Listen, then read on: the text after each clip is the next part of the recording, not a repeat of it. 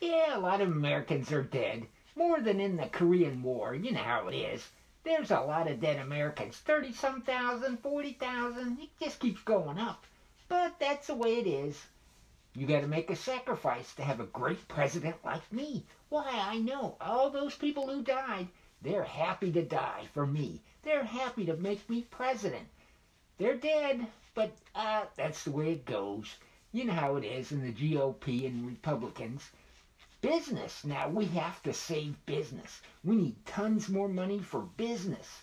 Save business, for gosh sakes. And big oil. Big oil's in trouble, and the airlines. My gosh, they can't go under. We gotta protect our business. Dead Americans?